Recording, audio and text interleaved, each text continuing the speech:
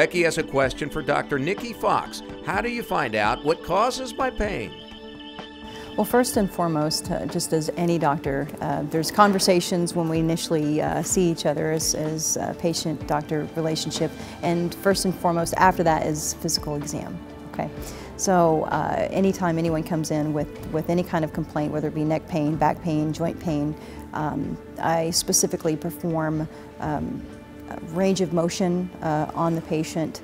I specifically perform provocative motions to try to recreate the symptoms that they're describing to me, as well as a full neurological exam to assess if the nervous system is being affected from the pathology. Ask our doctors on bestdocsnetwork.com.